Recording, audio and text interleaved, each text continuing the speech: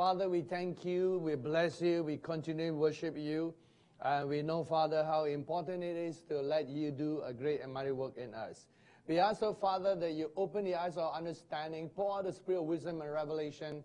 Grant that the eyes of our understanding be open and enlightened, that we may know the hope of your calling, all the riches of the inheritance in the saints, and the exceeding greatness of your power. The same power that is upon our lives with the life of God, that will bring us to the fullness of you, Father.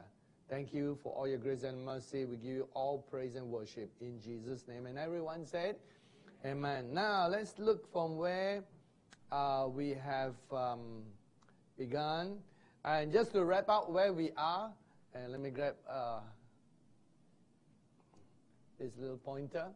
Yes, so we are wrapping up, and we say how point A, point B, point C the last week, that predestination is before the foundation of the world. All these are given unto us. B, free choice, and that is it. But what we have touched on last week is based on free choice. God knows everything we will choose. We are still free, but God knows. So by foreknowledge, He knows how we will respond and how we will choose. So all our choices that we choose, that even we ourselves do not know. Right? Like Johann, do you know what you'll be eating on November the 21st for lunch? He doesn't know. Right? Unless we plan, we wouldn't know. But God knows. And it's going to be your free choice. Right? God is not going to say, you must eat this at that time. Still free choice. But God knows our free choice. And He knows every decision that we make, and even the color of shirt that you'll be wearing. Because for some of you, guessing me is easy. Black or black. Right? So, but Sylvie, you got a lot of different clothes, and then it's harder to guess. And when your clothes are standard, after wearing different type of clothes, you just get bored with clothes, and just you just want to wear how many clothes. But on this earth, you just stay to the same. And so God knows what color clothes you're going to wear 3 years from now, and exactly what you're going to wear. Even you might not even have bought it yet. You haven't made a decision to buy it yet, but God already knows what you're going to buy, and what you're going to wear. His foreknowledge, being God, is complete. Everything of our future is passed to God. And then C, based on what He knows our choices are, He intervenes on those choices. He says, okay, these people are choosing me anyway. So let me add this into their life. And these people have chosen not to be with me. So He acts upon that based on His foreknowledge. And let's move to the next scale. And that's today's. Today, we talk about the tension between predestination and free will that we have to cover. And I illustrated how that this circle represents predestination, and free will is actually inside predestination. No matter how far you run, you cannot escape that God's plan for this whole universe, for the planet, for every detail that He wants to go through will still take place. The human actors and actresses might be different, but the plan will go on. Nothing can stop God's plan. And knowing how small we are in the scheme of things, we better keep choosing God to ensure that we are part of the good plan, not part of the bad plan. And remember, like Shakespeare says, the world is a stage of which we all are actors now. Now, and you want a scripture for that? I'm not quoting for Shakespeare. Hebrews chapter 12. There is a cloud of witnesses watching us. Because for those who have lived and died and gone to heaven, there's nothing more they can do. But for us, we still can make choices. We still can turn 180 degrees around. We still can be humble and say, look, I made a mistake there. Let's change and move this direction. It is still possible. And that's where all the preaching and persuasion and all that is to persuade us to choose God and not make the wrong mistakes. Because the Bible is the Bible, written, correct? Esau cannot come back and say, I'd like to choose differently. Neither the brothers of Jesus, the brothers of some of them who choose different directions, or let's say some of the apostles. Judas cannot come back and say, I'd like to re-choose. Once it's written, it's written. When you pass a certain point, become from wet cement, become dry cement. Once dry cement, there's nothing that can be changed. And even in the process now, when we make a wrong decision, it's still wet cement. It's wet cement until somebody else take that role. Then you cannot go back to it. For example, when God told Solomon and told Jeroboam, Solomon that the judgment is coming forth, he's going to cut him down. And by his son's time, Rehoboam, God brought judgment and gave 10 tribes to Jeroboam.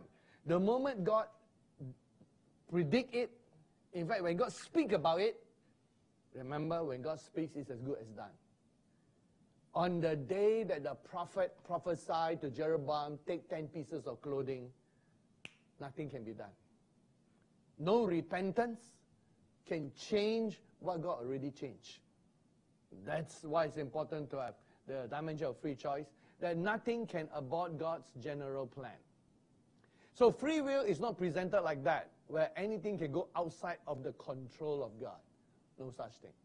Free will will only exist inside God. So we talk about tension, and we talk about how the goal of predestination is to be conformed to Christ, which means that it's important for us to aim for the attributes of God. God's predestination is not just for us to be successful. Success is only viewed from this earth. Okay, from heaven. Isn't everything in heaven successful? Nothing is unsuccessful. It is viewed from a fallen point of view. We see failure and success. There's no such thing, no such concept. Everything is successful when it flows into the plan of God. So let's get rid of this worldly thinking and realize that looking at success and failure is looking at it from our child's point of view. We must mature and look at it saying that, okay, the main aim of God is to have us conform to God. Not what we do, but what we are. There's nothing here about doing in the predestination. Romans 8. We are chosen to be conformed to the image of Christ. It's being the attributes of God. And here our free will, as we choose the perfect way of God, we get rewards. Rewards in the judgment seat, gifts of God, positions based on what we have chosen here. I'm going to show these dynamics, but I've shown here. Now from here, we progress to another level of discussion. Okay, is it this one? No, next one. This one here. I show the tension between predestination and free will is like the earth or the sun here and the moon or the earth here rotating around. It's not, of course, we know it's not a complete circle. It's more like a parabolic shape. So at one point it slows down and then it speeds up, slows down, and speeds up. But for ease of visualization, I put it as a circle. And we have, let's say, the moon and the earth. The gravitational pull of the earth is pulling the moon towards the earth. But the moon has its own velocity. It's traveling at a certain speed, and it wants to escape. When the two forces are playing on each other, you have this perpendicular force, which brings it round and round, for it to orbit around the earth. So the force that keeps pulling the moon towards the earth to line up and to be close to the earth is the force of predestination. The force that pulls us away is our free choice, our movement. We can be free. And those two forces continue working together, two forces working in order to produce the orbit of the moon around the earth, or of the earth around the sun. Takes two forces. One force cannot be. If only gravity is working, the moon will fall to the earth. If only velocity or free will working, the moon will fly off and never come back again and go somewhere like a meteorite or asteroid that flows around. Then I ask a question. We all know that nature and nurture make us what we are. Talking not just physically, but spiritually. Nature and nurture. Nature is genetics. Nurture is the environment that makes our free choice, which I asked a question this morning. And I know I asked Johann the last time, and I say, what's your favorite food? It's your mother's homemade biryani lamb, right? Biryani lamb. And I haven't tried the biryani round down the road here. I think Jel Sultan is a famous one. But to me, at the moment, until I try that one, and which I might change, the best one is stay at the Ayer Raja, some place there, and they cook there within 2-3 hours, finish. Still the top biryani that is there, but I haven't tasted your mother's cooking. And so we never could compare. That is that. Let's say, brother here, what's your favorite food? Fish head curry. Okay. I haven't got a classification for that yet. So I haven't tasted enough fish head curry for a grading yet. By the way, Mimi knows a lot of good restaurants. She has been introducing me. She's the one who introduced me to Penang Place here. All right. So that's why I introduced you all. So there's the original there. So fish head curry, not bad. But there's so many types, so many versions of fish head curry.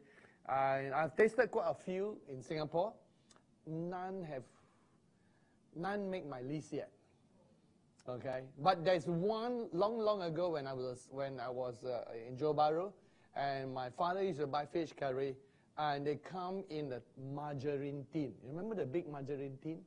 I don't know why they use margarine in Johor Bahru. And that was the best fish head we ever had. And you know, Johor curry is more the lemak type, and they can different levels of. So curry can be measured in different areas by how lemak it is. By the way, those of you online, what is lemak? How much level of coconut that is inside. So from no coconut to spicy to coconut level. And so measured by how lemak, measured by how hot in chili, measured by how many spices and flavor that is involved, and then measured by the type of taste and ingredients that are added. And you know, with curry, potato always makes the curry comes out and all that. So it depends. And different food change the whole curry. You throw pineapple in, your curry will never be the same. Right? But it's unique. And you notice something about curry too. No, I love to experiment too. Brinjal adds a different taste altogether. It makes it a bit slightly of a tasty kind of way. Mix with the rice, it go, Okay, we better don't go too far. Your saliva is dripping. Please wipe the saliva off your faces right now. We have that nature and nurture, the dynamics. So you all know the answer, correct answer is both. When you say, how are we influenced by? You say both nature and nurture. But this morning, we got further. We say that's not good enough. We need to know the percentage. What percentage of our life is nature and what percentage is nurture? And so I gave the ABCDE, ABCD, and then even whether it's 50-50 or 70% nature, 30% nurture, which is free will, or is it 30% nature and 70% free will, or it's just slightly like 51-49. And so all of you got different answers. And in the end, the conclusion was that it is a growth in the different percentage, but nature will always be the dominant. Because genetics is more powerful than free choice. The fact that you like fish head curry. If you were brought up in England, where they might not have fish head curry, although today there's a lot of Indian dishes there. Let's say you were brought up in England in the 18th century. And then you might say, what's your favorite food? Fish and chips. See, the environment has changed your free choice and developed your direction in a certain dimension. And I mentioned that from the Bible, is genetics and free will, or is nature and nurture equal? No. the Bible gives more precedence to genetics and nature, both spiritual genetics rather than free will. But here we are on earth, we thought free will is such a big thing. And it is big. It does affect our life. But we need to get our percentage and our perspective correct. You know, life is about perspective. If you got certain perspective wrongly, your whole life turns upside down. And like, you know, depend on people's viewpoints. If you were a legalistic person, everything looks different to you. Or if you're too liberal a person, life also looks different. So what is the balance? What is our comfort level? We need to find that. And what is the Bible's comfort level? That no matter what percentage, and we grow from certain percentage into a larger percentage of average, that do you notice this? And let me finish this, then I'll draw the thing to continue from where we left off. So I said that if it's about 30%, okay, if it's about 30%, this is nature, this is free will. So the independence of free will is there, or it cannot be here, because free will is independent of that, or this little dimension. And then we have a little equation for you, because all good theology can have equation on that, and that is a little calculus equation, the dynamics between dy dx. And so we said that this one we call integral calculus. That let's say there's a boundary between A and B, and calculus measures the area under the curve. Say, what area under the curve? You know, you can measure a velocity even on a map physically. Let's say if you travel at certain velocity and certain velocity in two different directions, and two forces are working, then the line between them is what will happen, the average force that is there. Like, for example, if a wind is blowing against you from your right side, and the wind is blowing at, let's say, 10 kilometers per hour, I don't know how strong that is, and you're traveling in a straight line at 20 kilometers per hour. So it's obvious that you're not going to travel in a straight line, because the acceleration is traveling in this direction, but the wind is blowing you in this direction. Guess what direction you'll be traveling? This direction, right? So this direction would be since this is a perpendicular, it would be the hypotenuse of the 2 points. So you draw 10, 20, and draw a line in between. Now that will be the line that you travel. And you can calculate the speed. Even though it's the wind blowing at you from your right side, exactly from your right side at 90 degrees, 10 kilometers per hour, you're traveling at 20 kilometers per hour. So since you say that a squared plus b squared equals to c squared, you remember the law of Pythagoras theorem. So it will be 10 plus 10, 10 times 10, 100, right? So let's get rid of the 0, 0, okay? So 1 times 1, 2 times 2, that will be 4 plus 1 and square root. So you'll be traveling at the square root of 50 kilometers per hour. Not 50, square root. So square root, roughly what will make about 50, right? Anybody got a calculator that square root of 50? Eh? 7 times 7 is 49. So you will roughly end up traveling about 7, you were roughly traveling about 7 kilometers per hour in this direction. Funny, isn't it? That the total, so you can measure things on a map, on an area.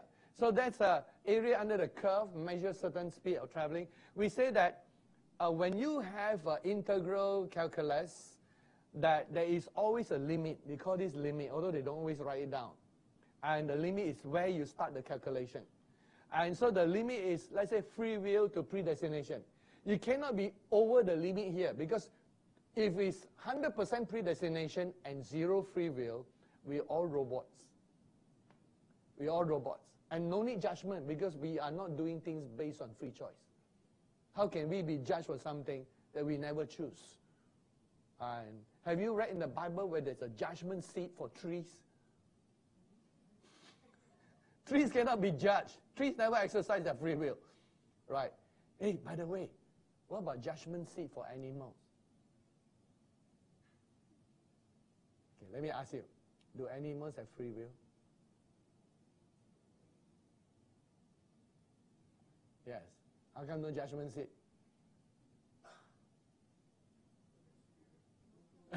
No spirit. Okay. Right. When no judgment seat for the dog, they say, why didn't you? Because animal free will is too easily manipulated. Why do you think elephants and dogs, nowadays the dog shows and all that in Britain's Got Talent or What Got Talent. Remember one of Britain's Got Talent? I forgot which year the dog won. The dog can do tricks and all those things. Now, they are not born like that. They're not supposed to be that. And all animals are trained by using food. Food and reward system. And you can make them do a lot of things. So their free will is too easily manipulated and not qualified for judgment seat. But the free will of the human, which has a spiritual force, once you have spirit, means you can have what I call a self-contained life. All life comes from spirit. Therefore, it needs to be judged. Animal only got soul and body, but no spirit. Which is why Satan keeps existing for so long. He's a fallen spirit. Angels are called ministering spirits in Hebrews chapter 1. So there is a judgment seat. And because it produces and continues to produce a certain pattern, whether it's wrong or right.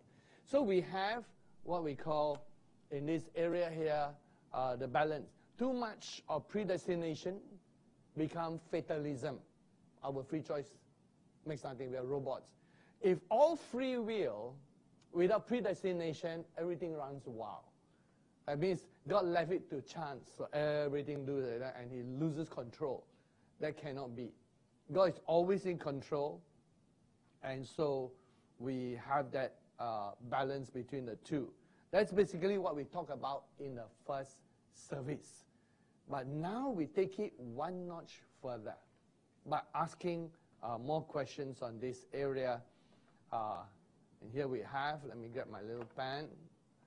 And we ask more questions in terms of the balance between predestination and free will. There are trying to bring forth 2 points to cover, at least for today. And let me see my color that is there. Okay, black is fine. And when we talk about the percentage where we grow, remember we talk about nature and nurture? And then I give enough scripture this morning. Like Paul, he became an apostle. He was predestined to be an apostle, obviously. And his free will, he did not choose to be an apostle at first. He was the opposite direction. He was killing Christians, persecuting the church until Acts 9. He got born again, and then later on he wrote and mentioned in the book of Galatians chapter 1 that he was separated by God to be an apostle even from his mother's womb. Now, a baby in the womb, a fetus in the womb, does not exercise free choice yet. He's a subject of that. And then a subject of the environment. Paul says that is definitely genetic. His genetics was to be an apostle.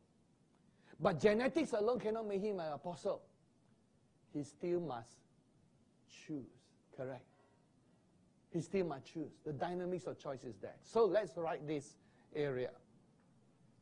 Knowing that our starting point, there is N for nature, nurture, and then on this extreme point, both are N. Nature, nurture, and to make it more spiritual, here is predestination, here is free will. And let's say these are the two extremes. And on this side, no, if you're fully here, it's 100% nature. You're fully here is 100% nurture or free will. We know it cannot be the extreme. But then you notice something, that when you are growing, you started, this is Y, X. When you are growing, you started at this point. Because you couldn't choose. And I'm not talking about just physical genetics. The fact that Paul could be an apostle and predestined to be an apostle before he was born is spiritual genetics. It's a spiritual dimension. Spirit nature. So don't see N as a nature, as just physical nature, although we are affected by physical nature. Because it's obvious that every one of us look a bit like your father and mother, if they are true biological parents. You take it from that. Right? Once in a while, you have, by Mendel's law, a very strange occurring, right? Which is possible by Mendel's law, that if a black person marry a white person, then they might produce, two brown person, and then one white and one black. But all the genes inside are mixed. And then down the line, maybe a lot of brown, and here some black, and then some white. Then down, suddenly there is still the white gene somewhere. And then it might be black. Boom, suddenly one child white, one child black. You know that it's actually there on the internet. Real biological parent. Mendel's law is at work. That means it's still hidden inside. Because remember, we have 46 chromosomes. Only 23 are necessary. The other 23 is a backup. Which means you got two sets of chromosomes. God has a backup system. Not bad, huh? Our chromosomes is a backup. It is a program. So we got 23 plus 23. And it's a backup system. And the stronger one will always take preeminence. So you can have a weaker genetics. Like, for example, between blue eyes and brown eyes. Brown eyes is a stronger genetics. So the tendency is more towards the brown. And a blue-eyed person marry a brown-eyed person, a dark brown-eyed person. And actually, do you know that nobody actually got black eyes? Yeah. Even those of us which normally look like black eyes, you look carefully, it's very, very dark brown or different degrees of brown. And there's no, even black eyes, who knows? There could be, occasional, so dark brown that it looks black in our estimation. Those are more rare. But most of us got dark brown eyes. And so if a dark brown marry a blue eye, and then the children might, depending how many children they might have, let's say, 4 kids or something. Maybe one of the kids have both genes, a dark brown. And actually, it's not just one gene, remember. They have found that the color of the eye is caused by 3-4 genes, not just one gene. And that somehow mix and the results comes forth. And then there might one with both genes produce brown. So forever, they will never have blue on their side. But one of the child with brown eyes might actually have a gene that is blue. And so maybe, the others are different. Now, the one that has a weak gene that is blue might not appear until maybe 4 generations down the road. It might suddenly appear. Where the person marry another person who has a brown and a black, a brown and a blue gene. That means they have the weak genes there. And then somehow, one of the child has 2 of the blue genes. So no choice, come out is blue. So all this is in our genetics that is there, but there's spiritual genetics that cause what we become, what we look like, spiritual genetics that are there between X and Y. So remember, I'm not talking about just natural, it applies to spiritual and natural. Anyway, you got enough scripture. Hebrews chapter 11, verse 3 tells you, the things in the physical are made of things from the spiritual. So everything in the physical is a pattern and a type for things in the spiritual. It starts in the spiritual first. And this natural thing helps us to understand the dimension of the spiritual. Having understood that, you notice that taking this line to be here, that we grow from 100% nature, and we slowly grow with more and more free choice. More and more free choice. Wouldn't a 10-year-old have less free choice than a 21-year-old? And then an independent working person at 30 or 40 or move out to stay on their own, got more free choice. See, our free choice increases. And it is possible that we grow to the point where we have, our free choice, we grow to the extent of close to this level of 100%. But here's the thing. As you grow in God, you surrender your free choice. You also actually surrender your free choice. So let's say you grow into this level, 100%, you got free choice. Then the thing is there another growth where you grow and then you surrender your free choice back to God? It is still there, but you give it voluntarily. So it ends up as a circle. You start from here, you come back here. That is something interesting to consider. At what level and how we grow in free choice. That is a puzzling thing. Not everybody grows into that. Because, let's use a different color. Oops, wrong button. And, okay. How come it was blue when I chose black? Okay, let me see whether that is possible. Black now. That it is possible that we start from this point. Now it's black. And we end up in this point. And then we stop. All we want is free choice. So the question is that progression? So remember, from this point, let's call it here. A to B, B1 to A1. So one is progression from 0 to 100,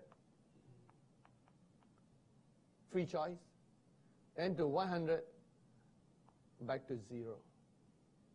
That's an interesting consideration, which is where this morning question we say, what is the ideal percentage while you're walking on this earth? And we gave something like, 70-30, because 70-30, why do I choose that figure? Why not 60-40? 70-30 is like in the middle of 51-49 and 99 and 1. And 70-30 is nice because it has the number 7 and the number 3 that influences. Remember, we are built with certain numbers inside us and certain resonance that is there. And the number 7 and the number 3 is embedded into the human psyche. That is there. We have 7 days a week. And 7 is the number of perfection of revelation. The number 3 and 3 plus 3 is inside us. We have spirit, soul, and body. So there's certain things that are inbuilt in a numbering system resonance within us, which is why I choose 7. And I will say, at the optimum point, I do not think that we will ever reach back to this point where we lose our free choice. Even in heaven, you can choose what clothes to wear. Say, whoa, yes. You can choose between robes for occasion. Yeah, the heavenly robes are quite nice. And you can choose between no shoes. You know, in heaven you don't need shoes actually. You can go barefoot. Or sandals. Or heavenly boots. Because I'm influenced from this earth, still getting used to heaven. In heaven I got heavenly boots. So you can choose. I know one particular saint. His name is Sadhu Sundar Singh. In heaven, on this earth, he got the yellowish clothing, his favorite. He actually only got like 2 pairs of clothes, one for washing and one for using. And he goes barefoot. He's known as the barefoot apostle. One of the most holy men that walk on the earth. Sadhu Sundar Singh, in heaven, also still like yellow color. Now, could he be forced to say, this is heaven? This is the color of heaven. White. Pure white. No, he still can choose. And he still loves yellow. If you ever meet him in heaven, you can tell them all pure white, glittering, diamond color. Hey, there's a yellow guy. Free choice. So even in heaven, you got some level of free choice. And here's the interesting thing. We're influenced by this earth to a certain extent. We take something to the earth. When you go to heaven and if you see Joseph, many times he still got the Egyptian stuff because he has lived a lot of his life in Egypt. But Egyptian fashion for us is 2,000 or 3,000, 4,000 years ago. But still influence. It's still because that is what they have like. And they enjoy. So heaven is God helps you to enjoy what you enjoy. And so his fashion is still the same. Remember something about Moses? When Zipporah came and told the father that there's a man, she didn't call him a Hebrew, an Egyptian. But we know he's not Egyptian. But he is an Egyptian because he's been brought up in Egypt, got the fashions of Egypt, the taste of Egypt. And Zipporah says, an Egyptian. Because from all outward things, he's Egyptian fashion, Egyptian taste. Our modern world has become like a single culture to a certain extent. We got now multicultural. Because all over the world, some official functions, besides their traditional clothing, most people end up with suit and tie, the 3-piece suit and tie. Right? In their parliaments, in everywhere, official clothing that is there. And they say, hey, it's quite universal. That is there. And with today's clothing all over the world, brands all over, it's almost universal. Jeans and pants are quite universal. Unless you go to certain countries like maybe Thailand and maybe Myanmar, where it's traditional to wear the sarong. So you can find in a bank, the bankers all wear sarong. But it's an official sarong. The sarong might have a little belt also. But that's a fashion. To us, it might feel funny, but their culture, there's that. But yet, when they wear official thing, they will still got 3-piece suit. Involved in different things. So cultures are like mixing, matching, and everything. Heaven, you have a certain free choice. There is never a point when your free choice is totally removed. It's a question of percentage, how much you yield. So without making it 100%, let's say 99%. So here is 99% on this side, free choice. But between them, could be like, here is like different levels that are there. And let's take down here free will, and that is predestination. So then let's say they have 70% of predestination, 30% of free will, or on opposite side, and 70% of free will, or 30% of predestination. It is never 50-50. Because anything where the free will gains equal and more becomes rebellion. you can never go beyond what is in your nature. Your nature will always influence you. If you're designed to be a coffee cup, and you try to be a teacup, or a pot to keep plants, something in you is against. You're going against your very inbred nature of your physical genetics. And I'm sure when I go to any one of your houses, you will not serve me your coffee or tea using, here imagine, this is like a plastic pot, okay? Let's imagine. Now, I don't think I can pull the whole thing away. You wouldn't, let's pretend it's a pot. And I wouldn't go to your house and then, you serve me little pots and I say, wow, what kind of cup is this? Oh, this one you bought from the gardening store. And it's clay and we're using it to drink coffee. Something is out of place. And then I go to your garden and I see a teapot-shaped pot. Out of it grows a plant. I say, you're using the teapot for plant. Yeah. Something is wrong. Because the only thing is the teapot cannot speak. Not can a flower pot.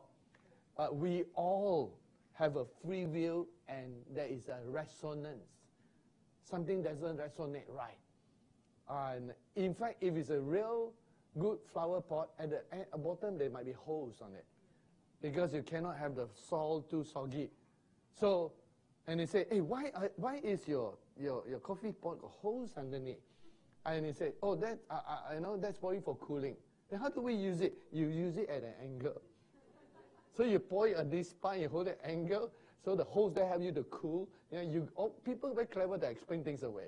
And you drink your coffee from the side. And but it's not designed to be that way. Something will go wrong in that. So understanding that we actually grow in percentage. Do you notice when you're a baby, you're here? Baby. You're 100% almost or 99% dependent on nature. You cry and then as you grow, by 21, you have more free choice. But if you're still subject to your parents or live with them or dependent on them, of course, they have some say. Then you move out on your own, 30. And then obviously, your free choice is different. Let's say you fall in love, you get married, suddenly two free choice interacting, right? So two persons interacting. Then throw in your in-laws. More interaction. So you can see, then you get children. Free choice. So all the free choice you have to have harmony. So in a nation, that's why politics is a difficult thing, because politics is what I call politics, the art of the compromise. Because everyone wants to choose a different thing, and you got to somehow reach an average, and then persuade those who don't get everything they want, say, look, you got to compromise. Persuade those who want everything their way, you got to compromise. And you got to, on average, so that everybody get something. But there'll still be a group that you can never please. Everybody understand. And then there's a group that never want to compromise. So those are the fringe groups. But most people will compromise for harmony. Which is why when you're at a traffic light, you cannot say you want all your traffic lights green all the time. You must have some reds because you give room to the other side. If only one way always green, then the other was always red. Then you might as well close the road up. We take turns. It's out of compromise. As different free will is exercised. So we realize that there's an optimum flow on this earth in the exercise of that. I would average most optimum is around 70-30 on the optimum. But as you become more comfortable with God, in exercising less and less free will, although your free will is always 100% intact, you might go comfortable with 90 and 10. Where you let God input things in your life, and you still got certain choice. Like Paul when he says in the book of Acts 21, I go bound in the Spirit. See, I thought he had free choice. But he surrendered his free choice to God. And he is married to God's perfect will. He let God's perfect will affect his choice, even though he might not choose those things normally. Who in their right mind would choose 2 Corinthians chapter 11, where Paul says he's 3 times beaten with a rod, 5 times beaten with 39 stripes, in shipwreck before, in hunger, in thirst. Who in their right mind would choose that kind of a life? But Paul surrendered a lot of his free will to choose a life that God wants him to do, the perfect will of God. So it's obvious that surrendering to that is surrendering to the genetics, the predestination, right? Predestination is spiritual genetics that God wants to do. Now, having established that as a chart, done, I need something more. And this part is where it gets interesting. Let me draw the line first. And then, let's say, okay, let me use a different color for these points. And this point is pre-existence. Pre-existence. And this point onwards is new heaven, new earth, which leaves your point A to be here, your earthly life. Here is your present existence. Present existence, which include your past, present, and your future, which is between point A and point B. That is that. We know that, and bring the old colors back, that before you came, God has already designed this entire life for you. Plan A. And you're supposed to act on plan A in this life so that you will end up here as plan A in your life. But by free choice,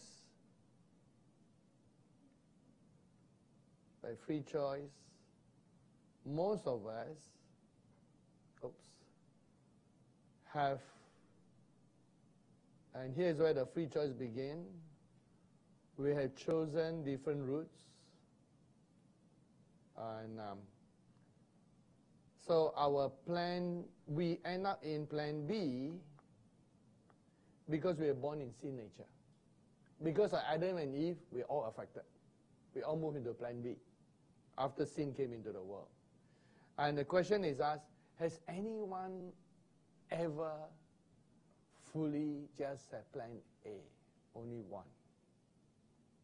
Our Lord Jesus Christ came to earth, live plan A. That's it. Every one of us, we have meandered in different areas of plan B, and God has implemented his plan C.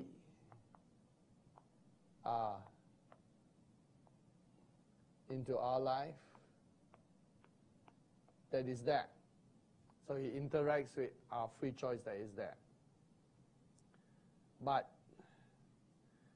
here is where we want to take off today.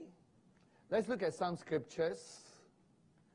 And we realize from these scriptures that, which is what's the purpose of this teaching? To teach us nature must always be greater than nurture. Now, nurture could be your environment. Your environment might be hostile. You're still supposed to choose the right choice. You might be the only one sheep out of 99. You're the one white sheep. Normally it's the one black sheep. against 99 black sheep want to go the wrong way, you're still supposed to be accountable to choose the right way. So our environment, we agree, is no excuse. Whether you're born in Japan, you're born in the Middle East, you're born in Australia, you're born in Singapore, born in Malaysia, you're born in China, you're born in India, you're born in America, you have to come to know Jesus Christ. You have to come to know God. You have to meet God. Our environment is no excuse.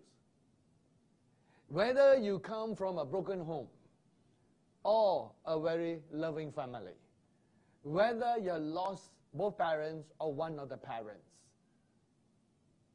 no excuse. You still must come to know God. Can you see that you cannot excuse by nurture?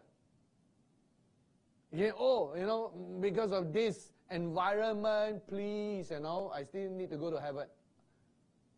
Look how difficult it is for me. No excuse. In our world, present world, we see stories. You see stories of people who are born paupers becoming billionaires. And you see stories of billionaires becoming paupers. Which prove one thing. Success or failure has nothing to do with whether you start easy or start hard. It just has to do with if you decide on certain thing. Now, your decision alone cannot make the success. You need God's blessings. God's blessing to make you successful. And to control the part that you cannot control. Because we know what is true in life. That in life you might be the most talented, the most gifted, the most skillful, but you don't have the opportunity, you still don't make it. God still needs to open the door and create the opportunities for you. We still need help in different areas. So it's not always the most clever, the most successful. It's not necessarily the most clever, the most wise, or the most intelligent. Maybe someone more intelligent didn't make it, so you never hear of the person. So it's obvious that skills, intelligence, talents, and all this will equip you, but you still need the favor of God, the blessing of God to give you the opportunity to serve. That comes from God. That's in God's control, the part that He has. And so knowing all these dynamics, at the end of the day, which is the message that we're bringing forth from predestination, what we call predestination and pre-existent, to remember that our genetics, spiritual genetics, is very important. And free choice, I like to put it this way, the ideal formula, only 30%. Free choice, only 30%. We still enjoy free choice, but it's only a limited percentage, just for the enjoyment of God.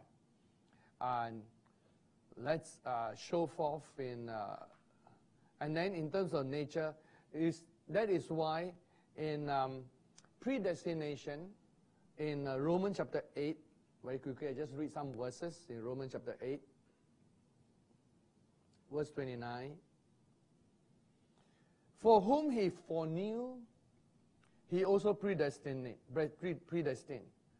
to be conformed to the image of His Son, that He might be the firstborn among many brethren. We are conformed to the image of Jesus. Notice it is to be, not to do. Being comes before doing. I repeat again. Being is the greater percentage than the doing. When you find the being part, the doing becomes easy. Now, you have verses like John chapter 15. These are verses that are familiar to you, but it bears good to read them. When Jesus said in John chapter 15, verse 1 to 5, and then He says in verse 4, abide in me and I in you, as a branch cannot bear fruit of itself. Do you notice the word of itself? Means your free will cannot make you what you are. Your free will is an expression of who you are.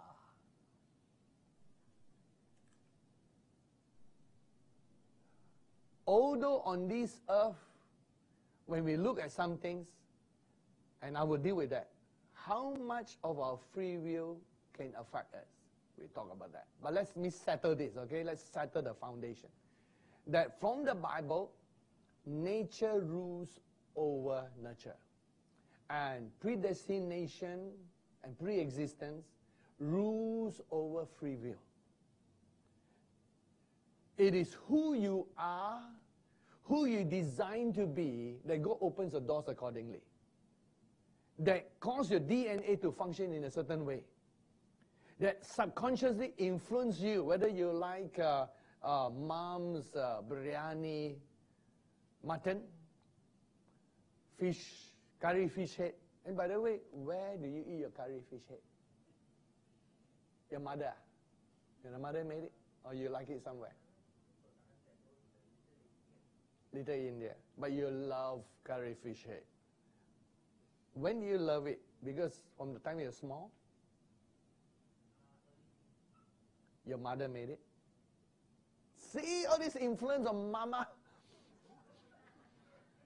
Mama really changed the diet of the kids. Powerful influence. Another example of mama, again. Right. Or environment. See, it cannot bear fruit of itself. That means the branch want to choose to do it, cannot. It's limited by its attachment to the vine. And it says here, I'm the vine, you are the branches. He who abides in me, position yourself in me, be in me, and then you can produce a fruit. Look at Ephesians chapter 2. Ephesians chapter 2. And verse 8 and 9. For by grace you have been saved through faith, and that not of yourselves. I mean, not of your, just free choice. It is the gift of God. Not of works, lest anyone should boast. Then verse 10. See, works is free will. So it's saying your free will cannot save you. You must change your nature. It says, we are his workmanship, created in Christ for good works. And you know what good works are? You don't actually do them, which God prepared before that. We should walk in them, not do them, but walk in them. They come naturally, like a tree planted by the rivers of water. It grows out from you. That's the first fundamental principle that we must get into our spirits and our head. You cannot do unless you be. The being part. Now, I like to illustrate from Jesus' training with his disciples. Because when I was teaching on visualization, and in visualization and confession, I use Abraham's example as a ratio. That means ratio is how much you should do this opposed to the other thing. And since Abraham started visualizing in Genesis chapter 15, when God showed him the stars, and way back when God took him out and says the dust, in chapter 12, everywhere you see, walk through the length of breadth of this place, and the dust where you are, your children will be like the dust. So it's very visual. He was around, let's say, 75 years old to 80 years old. Let's say the number of years when he came out. And God made a covenant with him. He changed his name from Abram to Abraham at the age of 99. At the age of 100, he got a child. So rounding off, counting easier, we realize it's about, if he started visualization when he came out of the land of Mesopotamia or it would be 75. Here is 100 years old. It's a ratio of nearly 25:1, which means what you see is 25 times more powerful and more important than what you say. But in faith teaching, they teach the opposite. They never teach a person to visualize. Instead, they teach a person to confess. Based on Mark chapter 11, verse 20-24, correct? Which the word speaking and believing what you say occurs at least 3 times. The emphasis on the spoken word. But then it says, shall not doubt in the heart. That means the 3 powerful places where it says, believe what you say, have what you say, the emphasis on spoken word was dependent on one thing, what's going on in the heart. One tiny doubt, all your infrastructure of the spoken word falls apart like dust being blown by the wind. So visualization to confession, visualization is 25 times more important. But you still need to confess. Spoken word. But how many people are taught to visualize before they confess? They are not, which is why the failure of the faith message. Because most faith message only preach what you say is what you get. They never preach what you see is what you can say and then what you get. That would be the faith message, balance. Balance. What you see will produce what you say. And actually, if you see it long enough, you will say it. You won't even struggle to say it. Because you actually see it. And you talk about it. See, a lot of people try to confess healing. But every time they close their eyes, they can see the funeral going on. How they're going to die. So how? The two is not working. So there is a ratio between visualization and confession.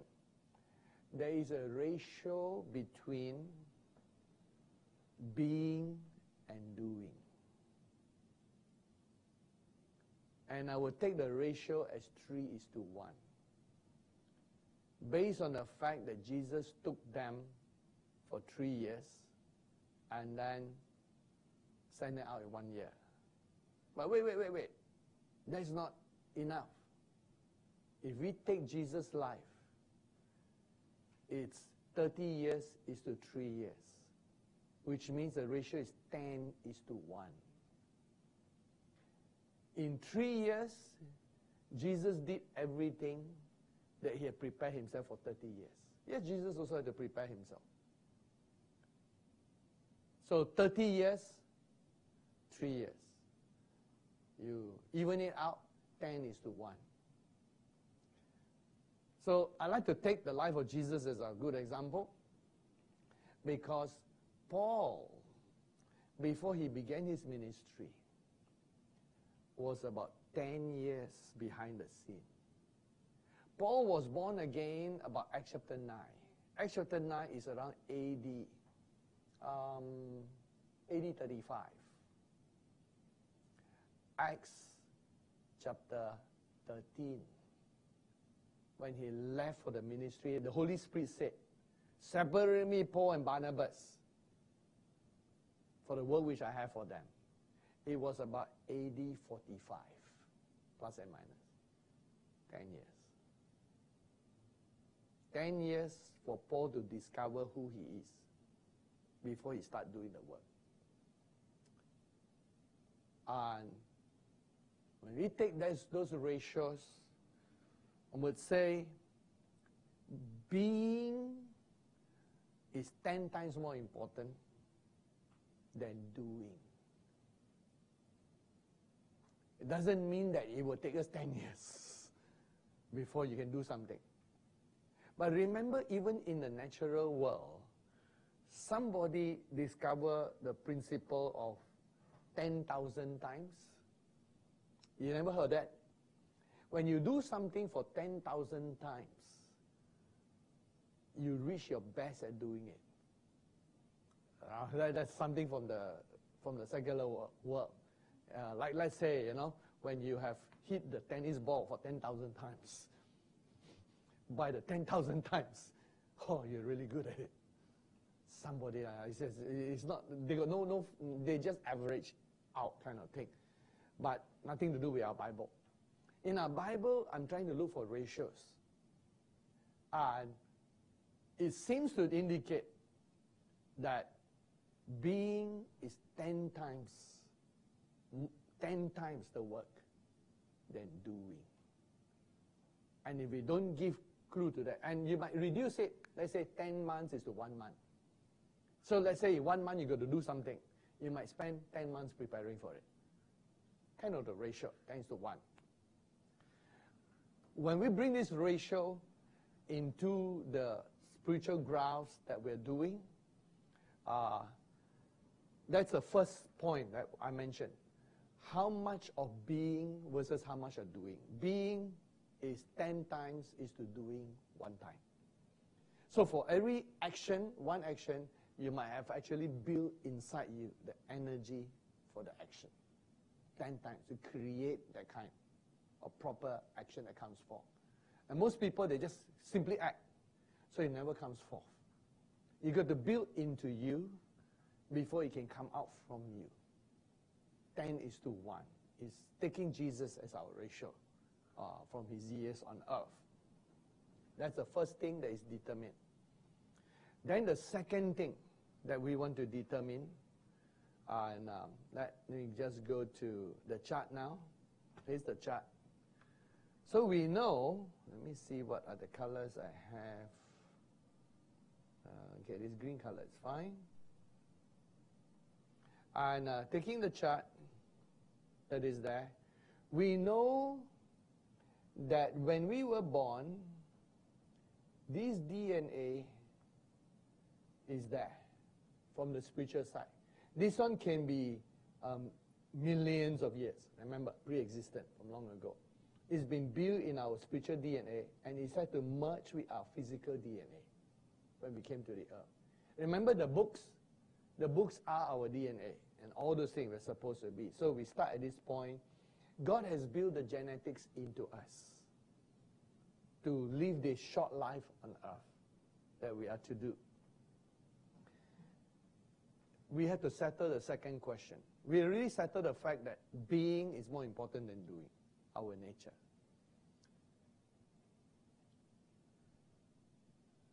I think I'll give A, B, C, D again. Okay. A, all our genetics is there, spiritual and natural, when you were born. B, some of your genetics was there when you were born, and some of your genetics result from your free choice.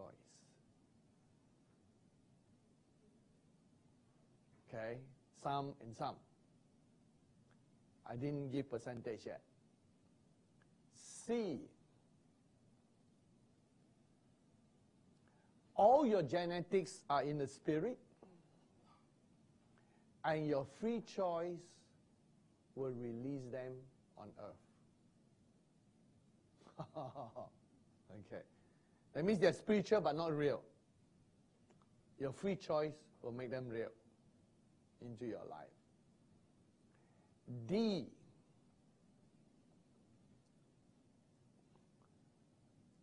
your free choice doesn't add to your genetics.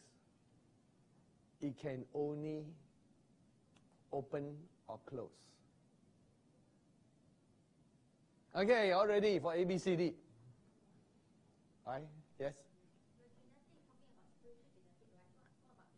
Of course, yeah. Yes. It also has a physical dimension. Okay, how many choose A? No. Okay, let me summarize. You're all probably confused a bit. A is everything before you're born. B is some before you're born, some after you're born. Release. C, that is, C would be that, remember I used to open and close. That everything before you're born, but your choices just open or close them. D, everything before you're born is spiritual. What's important is here. And what you choose here affect everything. Now, don't forget this chart here. Before you choose, remember here, new heaven, new earth? New heaven, new earth. So before I make you choose A, B, C, D, your position here in new heaven, new earth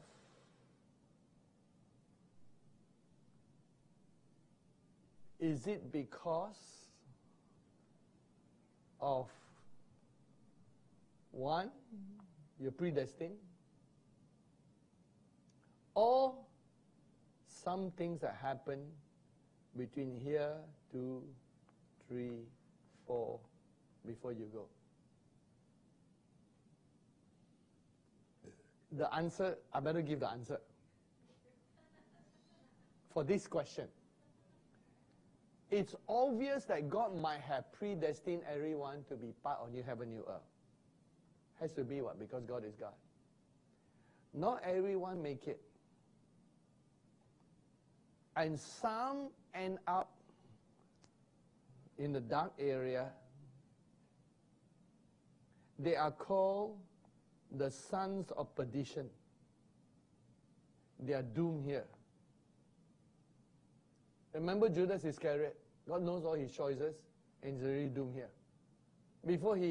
When God selected the disciples in Luke chapter 6, it says, and Judas who will betray him. Before he betrayed, already said he'll betray. Before he chose to betray, already God reveals. So some of the prophecies are foreknowledge.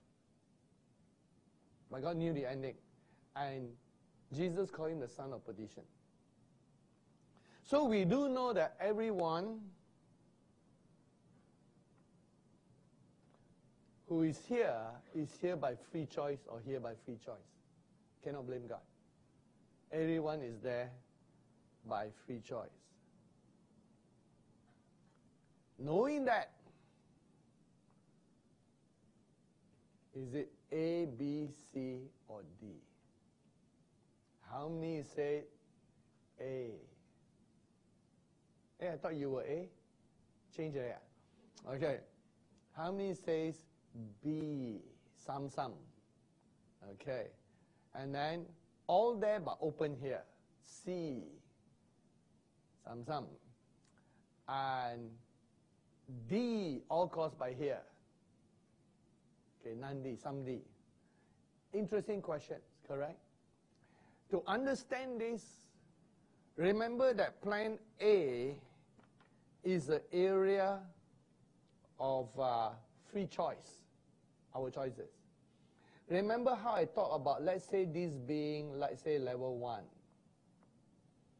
Then, I'm going to choose the wrong color. And let's choose the green to illustrate the free choice. 1. Then as you choose, if you choose towards God, you end up level 2. Now there can be more levels than level 2, right? Level 2 is the differentiation. When you choose level 2, God already says you belong here. That means He knows you choose God. Of all your choices that you choose, you are level 2. He knows you will choose Him. Or let's take the dark color. That you choose level 2 minus 2. Level minus 2. Minus 2. So by this stage, you belong here. And let me get back the green. By this stage, you belong here.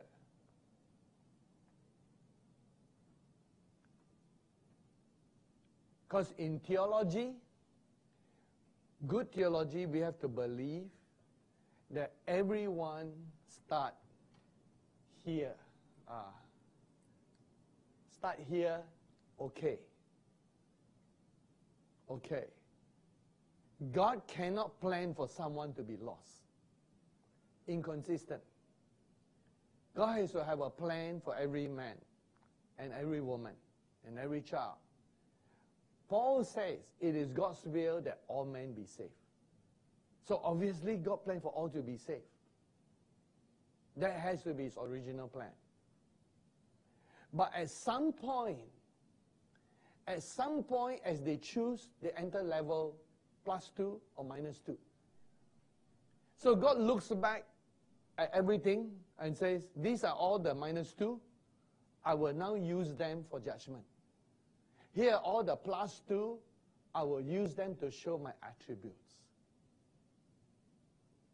So we know that,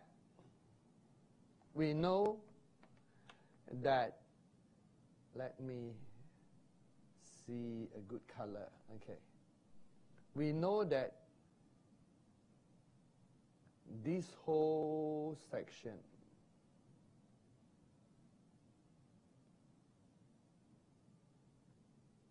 was what changed the being. Because Jesus said in Matthew, a tree is either bad or good.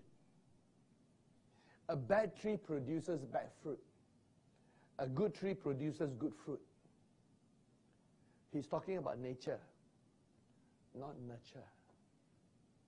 We all know because of statement number 1, God made all things good. You even have the Bible, Genesis chapter 1. And God says, He saw everything and it was good. It was good. It was good. When He created all the animals and humans, He said, by humans' time, humans came and said it was very good. Nothing was bad. The whole Genesis 1 emphasized everything that God made was good. No evil. Everything was good. But it became evil. Until Genesis 6, God has to destroy the whole world, leaving only 8 souls to start all over again. He almost wants to start over and over again. Even like when He was with Moses, He wanted to start all over again because they were rebellious. He had to get rid of all the bad and some collateral damage in between and start all over again. So it is obvious that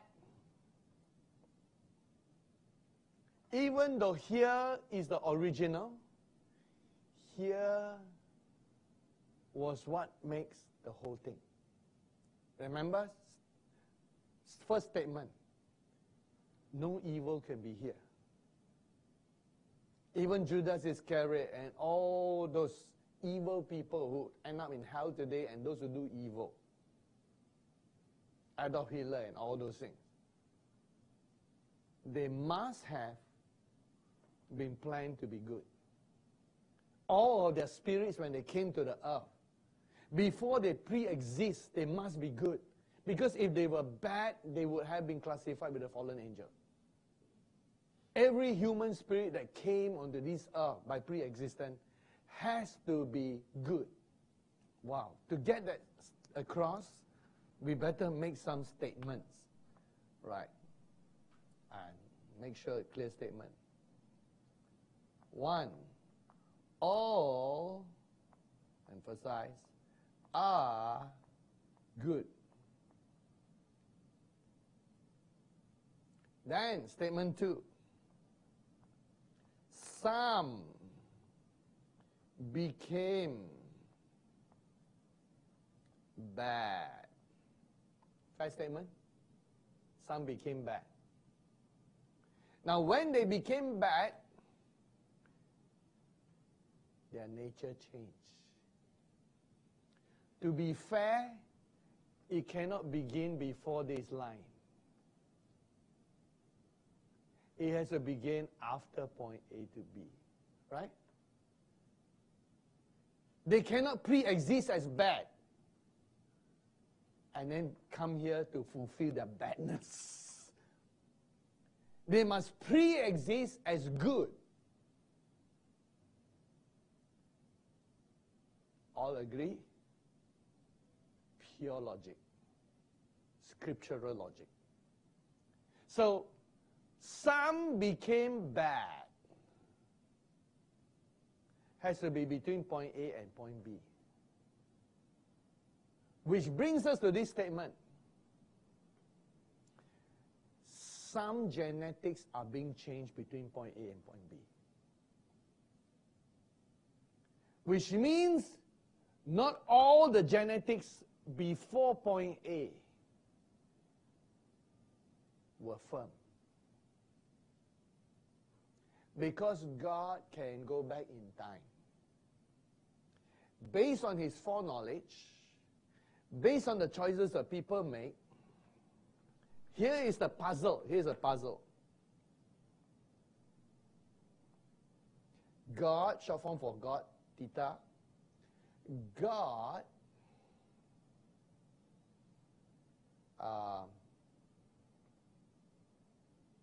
reverse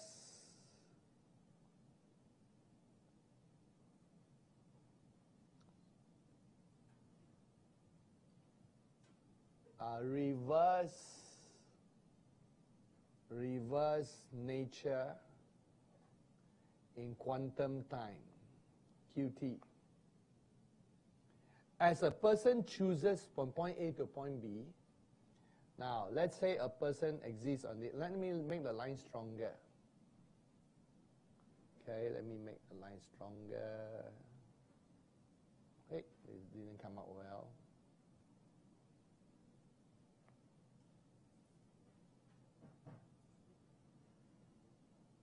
Okay. God, as a person makes the choices level 2, and comes to that state, God goes back. Oops, didn't intend to do that. Goes back and takes away from that. God doesn't, remember, God doesn't create evil. But everything that he has is a complete. Remember this one. This is complete. Everything for the human race is contained within the human race. This and these are equal. Everything here has to be everything here for his plan to work. Remember, God controls his whole plan. But who gets what is control? Like, for example, let's take one small guy here. The guy with 5 talents plus 5. The guy with 2 talents plus 2. Correct. The guy with 1 talent minus 1. And drops into here. Okay, he refuses. Drops into there. And the plus 5 plus 1. Because Jesus said, let his talent be given to the other guy. And then some of the people say, Master, he already got 10.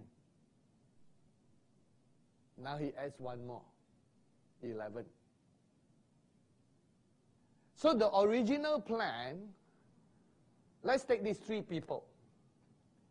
Mr. A, Mr. B, and Mr. C. Originally, his plan from here, A, B, and C all go into new heaven, new earth. If they finish on earth. Before they came, one was specially designed to have 5 talents, 5 posts. One designed for 2, one designed for 1. And when they go through, the 1 failed. Now, because his work is important, it has to be creating all of New Jerusalem. All New Jerusalem is created by humans. Cannot have a missing brick. That 1 has to go somewhere. It goes to A. So while here it designs according to the original plan, A, B, and C go to new heaven, new earth. Reality, A and B go to new heaven, C go to hell. What causes it between point A and point B? Right? Free choice. So you can see that our free choice is affecting us. Wow, free choice is important. This morning, predestination is so important. So you left it. Wow, predestination. Now, afternoon, wow, Free choice. Okay, let's get the two together. The point is still this, that, remember what the first point that I made, that everything is based on nature. Free choice is only still a percentage. So how do we harmonize the truth? And it's a very important truth. What happens is, to change nature here, although the changes are taken back in time and put there, and then it affects here. Let's say if I go back in time and see that maybe you have a weakness in your bone, and if I could manipulate time and travel in time anywhere, and I know what stem cells you need, so I go back in time and put the stem cell there. Suddenly you grow without that part, because it's been put in your past. Only God can do that. So it looks like, hey, originally you're still there. But this point of free choice is important. It's changing our nature, which is where we are. Changing our nature here. Is it scriptural doctrine? Yes. Won't our nature change when we were born again? It was a decision here, not a decision made before and pre-existent. And here's the thing. You could not make that decision there. You were not in a position to make the decision there. It is just like a little child or teenager who is not qualified to drive a car. Can the teenager make a decision to drive or not to drive to Malaysia? Not even dare to make the decision. First, no driving license. Second, no car. But the teenager grows up, got driving license. Teenager obtained a car, got license, got car. And then got enough knowledge how to drive that. So the teenager now got more free choice to make decisions that are important. Before that, no chance to make it. Okay. Coming to the earth was an important part of, instead of the line go this way, can you see that line go this way? To here? God designed, and here's where I need to get nice color out. Let's see. A nice one. I think bright red will do. I remember there was a very nice bright red. Ah, there you are. Okay. God designed, okay, thinking this first chart, that this was designed to go through here and then finish up here. It was in the plan of God. Okay, let me take a strong pen, thick one. Okay. Can you see that? And it is not, no. That means new heaven and new earth was designed to be here. Let's look at how scriptural it is. Did Jesus need to come to earth? He needed to. He needed to become a part of us. Jesus got many names. He's known as Prince of Peace, Everlasting Father, Mighty God, Word of God. Jesus. The name Jesus, does it apply to Jesus? Okay. Oops. Does it apply to Jesus here, King at point A and B, or Jesus here? Jesus here between point A to B, correct? So let me draw a little cross. Jesus came, let's say at a point in history. There, here's the cross. And here is Jesus before he came. Say, what is that? That's the throne room. Ancient of Days. Okay. Here is Jesus, Lamb of God. Okay. Smiling. Okay. So, even the words Lamb of God tells us something on earth came. Jesus was a name given to the manifestation of God here, not the manifestation of God here. There was no way, and Jesus has meant salvation. And when this Jesus rose from the dead and went to heaven, God says in Philippians 2, let every name and worship the name of Jesus. Why did he need to do that? Because his title was the Word. Now he took something from the earth up. Something new was added. A new layer. So this planet Earth adds a layer of DNA you cannot get. That can only be given on earth in the midst of darkness and death. It's like a sword. A good sword made in the old style must be banged over and over again, and then it dipped in hot fire, right? They put it in hot, the iron or the mixture, the steel, hot iron. Oh, hot. Take it out, bang. And then they put it in the cold, super cold water, shoom. And then they repeat again. And they repeat again. And in science, they have observed a molecular change. The molecules of the steel and iron rearrange, and rearrange. And the more times they make it, the more it's rearranged until it's solid. How many times? Hot, cold, hot, bang, cold, hot, bang, cold, hot, bang, cold. That's why the sword very expensive. Very important to be part of that. It changed the molecular structure. Isn't molecular structure talking about DNA? That when we talk about sword and metal. And here's the thing. Whatever you answer A, B, C, D, this should become clearer now.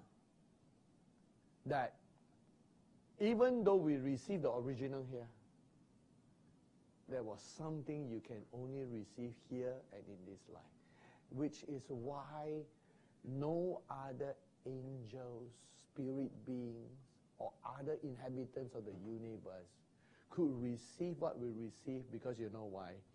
The planet Earth was where the fire is.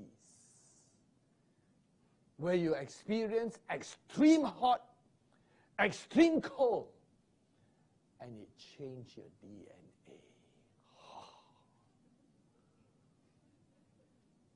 The other places, Goldilocks, not too hot, not too cold.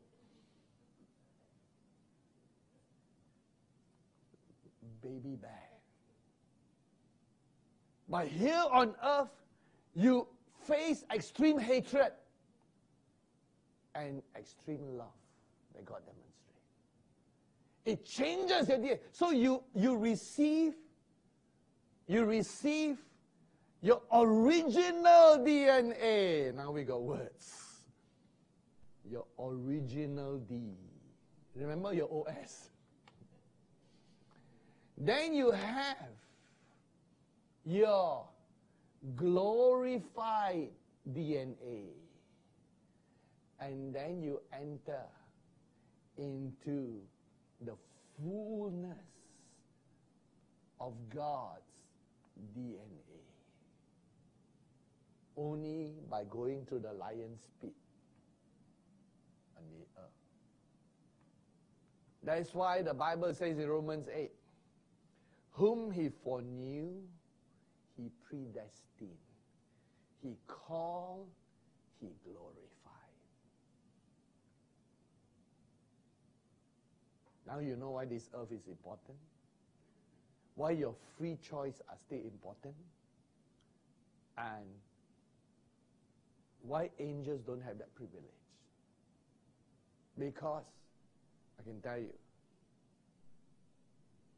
all the angels, when they came to the earth in the book of Genesis time, to live on the earth, every one of them fell when they became flesh. When they took on human flesh. Only one succeeded, Melchizedek, with the permission of God. And he did not really become flesh, he was in a form of Melchizedek.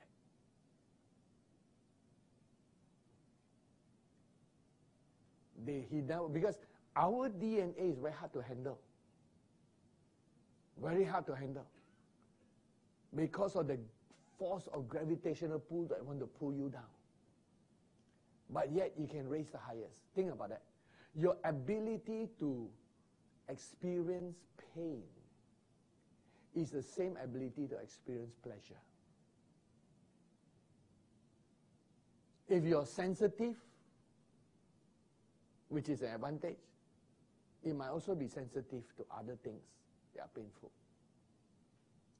So the crucible for new heaven, new earth,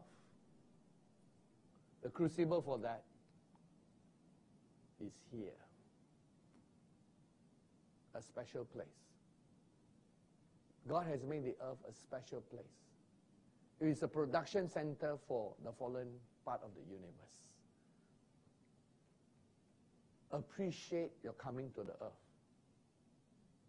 Appreciate that now, why you know there is a danger in coming. And great reward in coming.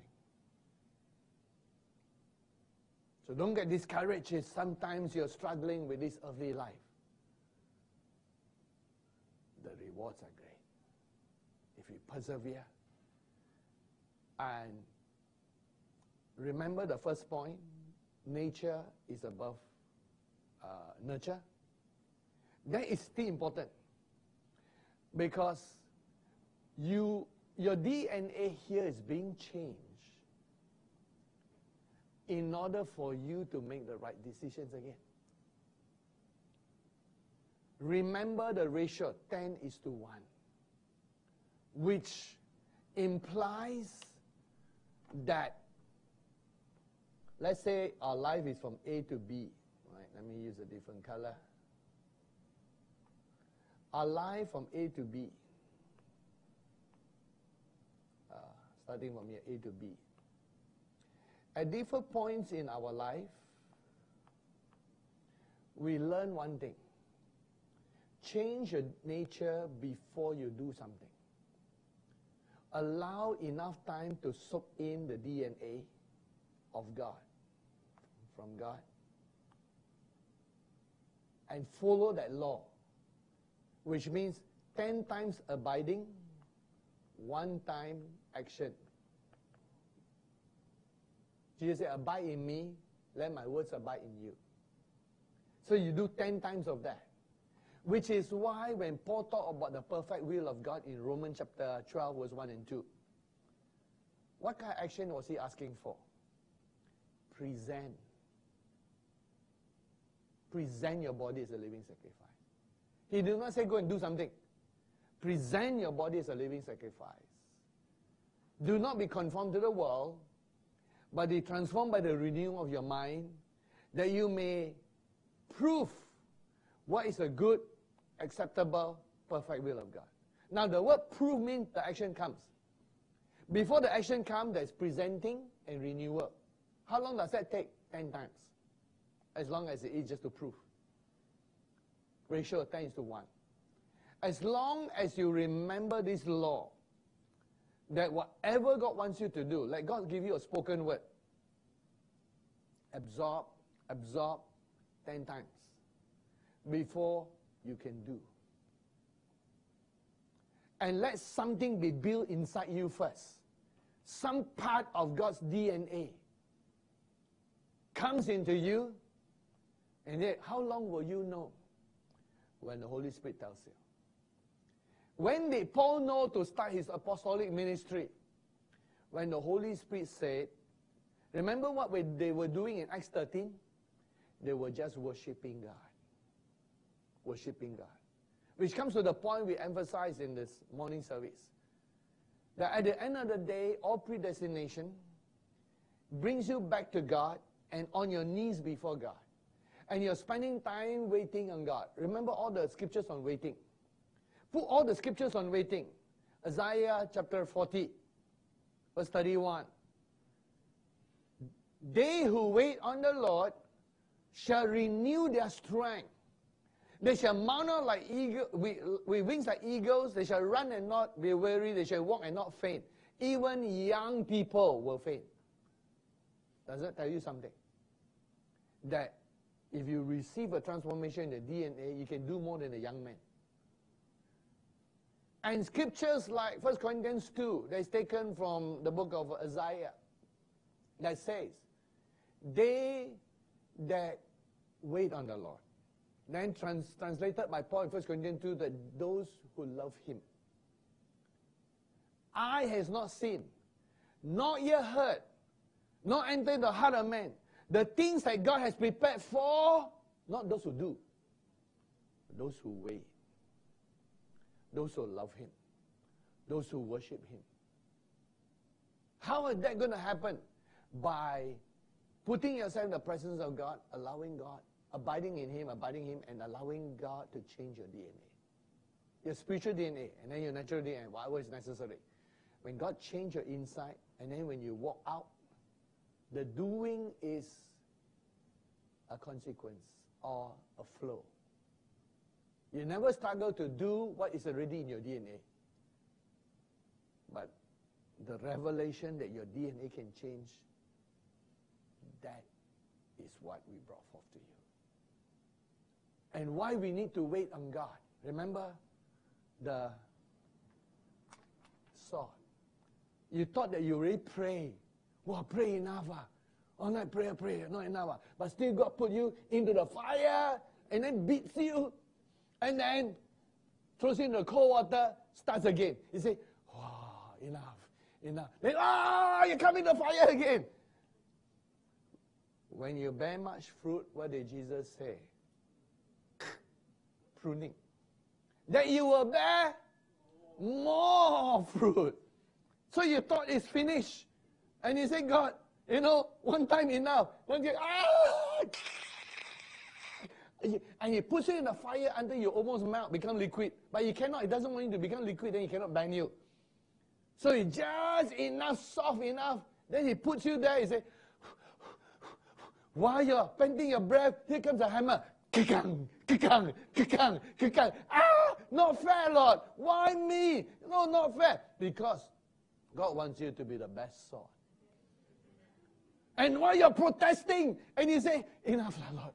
I cannot take it anymore. Enough, Lord. And then finally, the banging stopped, the heat stopped, and God takes you, and then suddenly, you're into the cold water.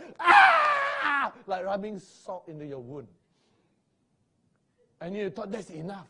And God starts again. How long? 10 times abiding. What do you think abide in God is sweet, sweet, soft, soft. All abiding in God is waiting on God is. What do you think that's right? Hey, all these things is to change your DNA. You know how long it takes to change the DNA? That process? Remember, present your body as a living sacrifice, your mind be transformed. There is something going on your inside. It is molecular change. Molecular change puts you to the extreme. So suddenly, there's this persecution and that persecution and that persecution and this and that and this. Say, and then you say, die, die, die. God says, yeah, I'm trying to make you die. You're still alive. You're talking, so you're not dead yet. You know, a man like Elijah, he asked to die. So until you say, until your words change from die, because I yield. Not good enough. Right? You say, die, not good enough. You, not good enough. No. Until whatever God did, you say, thank you, praise you, Lord. Then He put you in the bank. Every bank, you say, thank you, Lord. Praise you, Lord. Praise you, Lord. Praise you, Lord. Wow, really did. Then He puts you into the cold water. All the steam coming out from you. And the only steam that came out from you, the fragrance and the incense is, hallelujah, hallelujah, hallelujah. And under all that comes out from you is, I thank you, I choose you, I love you, I worship you. No more complaint, no more anything. Your DNA has changed. And as it changed, something else began to change all around you. That's what God is doing in this life. And there are a lot of changes, especially in this end time. In this end time, we will see molecular change in the spirit, in our soul, in our body. This is the glorious church. God allows it at our time. So let's rise to this level. Let's pray. Father, we ask that you open our heart and our mind to understand your word. We ask, oh God, that we may catch a vision of what our predestination is. But knowing our predestination and having the predestination built into our DNA is something else. And having it nurture into us until we can work out what you work inside each one of us. So let it be so in our life. We yield to you, Father. We yield to your work.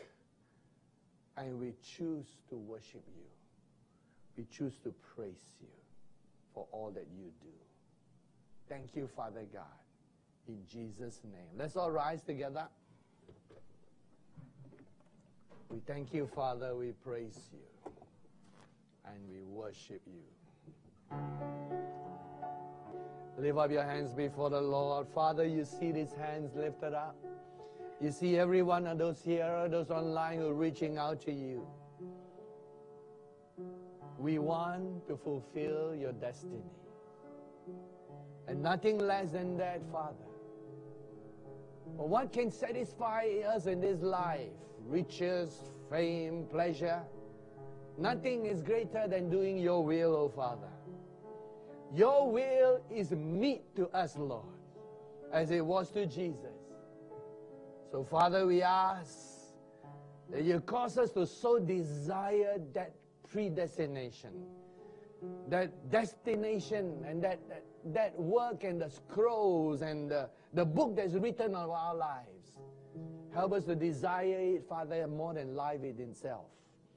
So that every one of us who hear this word will give ourselves to your word, to your revelations, to all the destiny that you have.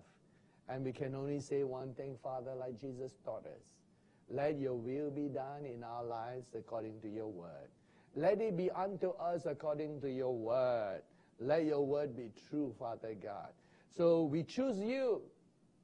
We choose to yield. We choose to worship. We choose to fall under the hands of the mighty God, to let you mold us and make us to be all that you want us to be. Let your predestination begin powerfully in each life, Father, and change and transform our DNA. For we learn today, we can only do what you first build into us, the nature. Thank you, Father. In Jesus' name, and everyone say, Amen. God bless you. Hallelujah.